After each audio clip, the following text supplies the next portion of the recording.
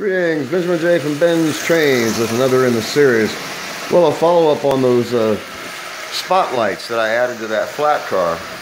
So I turned the overhead light off so you can see these things almost in the dark. As you see, they're more than bright enough to use on a rail car. You could also use them on a building. You could use them on virtually anything on the layout, for that matter. It doesn't just have to be on a rail car. The nice thing about it, of course, is that it's independent of track power. So it's just a really simple way to add lights to a car.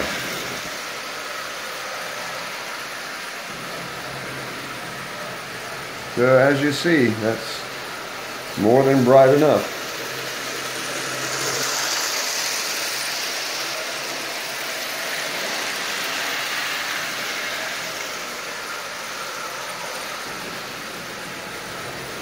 Anyway, just wanted to do a quick follow-up video on this. It's a really simple way to add lights to a car. You could use this in a caboose. You could use it like I have on a flat car. You could add it to virtually anything.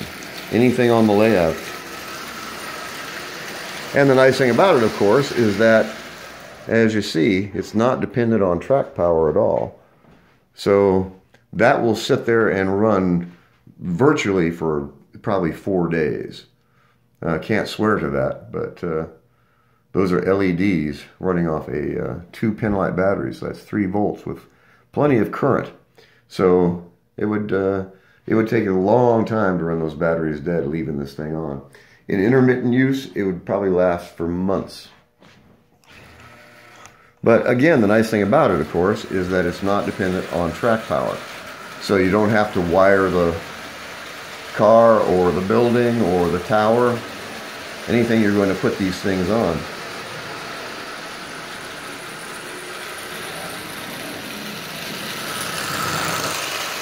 So it's simple and it works. That's the nice thing about it. And with a little bit of finesse, you could hide all the wire that powers these things. It fits under the battery pack fits under the flat car. So you could hide it lots of different ways in lots of different cars. So anyway, just a quick follow-up video running this thing in the dark. It works, there's no doubt about that. It actually works quite well.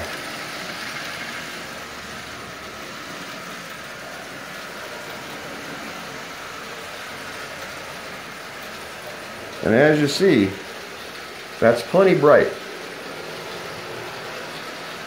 So, just a quick follow-up video on adding these lights to rail cars.